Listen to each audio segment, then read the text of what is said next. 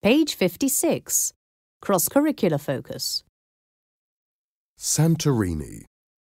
Santorini is a volcanic island and one of the most popular of the Greek islands. Thousands of tourists visit it each year. They stay in villages built 300 meters high and enjoy the view of the Sea of Crete and its famous volcano. In ancient times, Santorini was a circular island.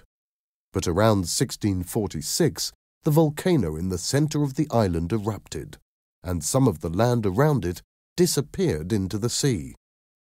Only the outer circle of land stayed intact. Today, the volcano stands in the middle of the sea, and it is still active. Visitors can even see steam coming from it. Rhodes. Rhodes was the island of the sun god, Helios. The myth says he was in love with the nymph Rhodes. His light reflected on her, and she transformed into the island. An enormous statue of Helios, called the Colossus, was in Rhodes. It was one of the 7 wonders of the ancient world. Sadly, an earthquake destroyed it in 226 BC. Many armies invaded Rhodes, including the famous Knights of St. John in 1309.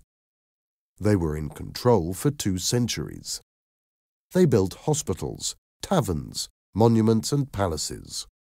Many of these places are still there today.